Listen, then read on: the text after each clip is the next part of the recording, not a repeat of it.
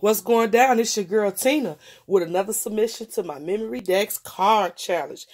And this comes from none other than Megan W. Let's go and dive in. Y'all, I'm so excited. I love it, love it, love it. Oh, black and white.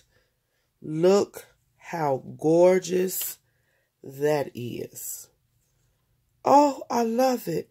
She did a collage of circles and different black and white pattern paper.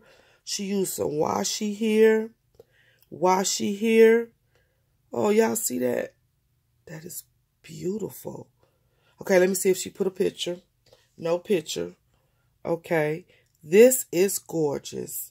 Megan W. All right, go over to her YT channel. I know she do videos.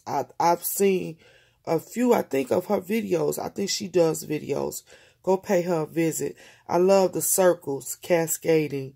Some she cut off and mirrored to the card. Some she let overlap. I really like that.